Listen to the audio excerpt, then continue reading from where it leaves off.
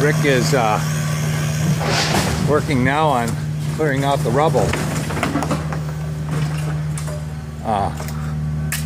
You can see there he's got like 2 sheets of plywood, several pieces of 2x4 or 2x6. He just makes it look easy. And there's a lot to clean up here. But look at that, took 2 guys to move out.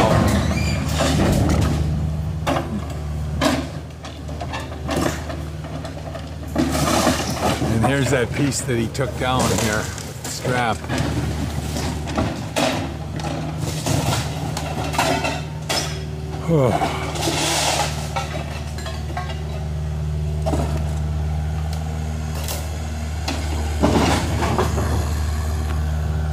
It's just a whole heck of a lot easier to have him do this. Yelling instructions out to somebody.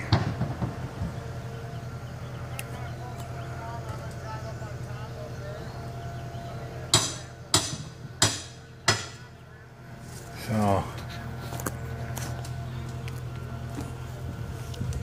that was some of the machine demo.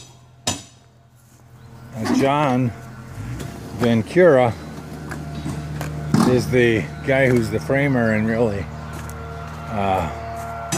got his brother Jim with him today, and then Linda and I working. But so John, yes, sir. Is it coming down like you thought it would? That's John Vancura. Nice end point and turn this way it's supposed to. Yep. Nothing in the neighbor's yard. Yeah, not an ounce of material in the neighbor's yard.